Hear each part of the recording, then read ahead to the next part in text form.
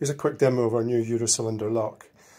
So by default, it just spins. So to activate it, I offer a credential, either a fob or open from the app or fingerprint.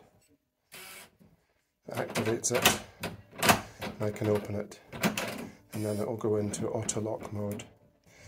From the inside, it's just a standard thumb turn. What's good about this particular model is if you put it on a Eurodin mortise latch and make the outside handle a dummy handle, you can have self-locking to a degree.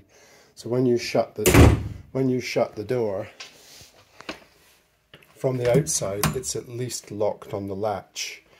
If you want to throw the deadbolt, you've either got to offer up a credential, again, fingerprint, fob, app, or we've got our wireless Bluetooth keypad here. Not really suitable for outdoor use unless it's got a shield on it. But I can activate, if I wanted to activate the deadbolt to double lock it, I can then double lock it like so. So we're now locked on the latch and on the deadbolt, which obviously makes it really secure.